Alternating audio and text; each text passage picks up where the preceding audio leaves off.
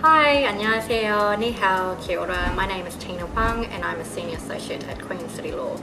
I'm also the Property Team Leader, and today I will be talking to you about the 10 common pitfalls of a purchaser when purchasing real estate in New Zealand. Now let's get straight into it. Number 1, read the agreement. Take the time to read through all the relevant sections and conditions. Seek legal advice before you sign the contract, because once you sign, it is legally binding. GST. Now check whether the price is plus GST or inclusive of GST. This may be relevant if the property has a taxable activity or is in a hotel pool. Also, you might think that it's completely irrelevant to me because I'm just buying a residential property. We have seen people caught out because they thought they were buying a property where GST was not affected, but it was. Number 3, tenancy. If you are purchasing subject to tenancy, you should look at the tenancy agreement. We've seen people think that they're getting a fixed term contract when in fact it was periodic or a different rent amount. So check the agreement and check that the bond has been put into the Tenancy Services Bond Centre. Finance.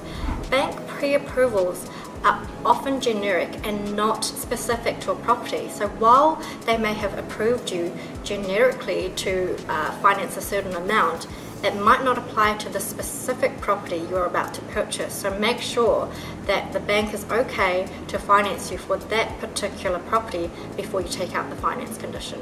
Number 5, warranties are not the same as conditions.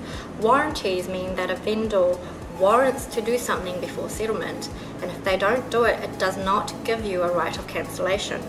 A condition, however, makes the agreement conditional upon something happening, and if that condition is not satisfied, you have a right to cancellation. So one gives right to a cancellation, the other does not. Chattels list. Ensure the chattel is correctly listed. You might find that actually that sparkle is not included. If the property excludes certain things on the chattel list but you have a verbal arrangement, it will not hold out. Real estate agents and representations made. The real estate agent acts for the vendor and they are the vendor's agent. There are some misnomers from people from, say, Asian countries where they believe that the real estate agent is a purchaser's agent. No, they act for the vendor. Number 8, cladding and monolithic walls, leaky buildings. That is not something that you like to hear, but New Zealand has a leaky building crisis. So that monolithic cladding style of house that you like might actually cause you headaches. So if you look to the screen, this is typical traits of a leaky building property. So if you look at certain points about, for instance, the flat roof or the head flashings over the windows, the cladding being too close to the ground, or the decks covering the top of the room, the rooms or hard fixed pergolas, those are common traits of a leaky building, so watch out for them, get a building report. Number 9, pre-purchase inspection.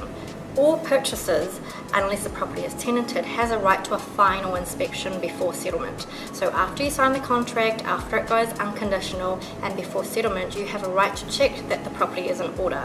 And at that time, you are looking to make sure that the property is in the same state it was when you signed the agreement.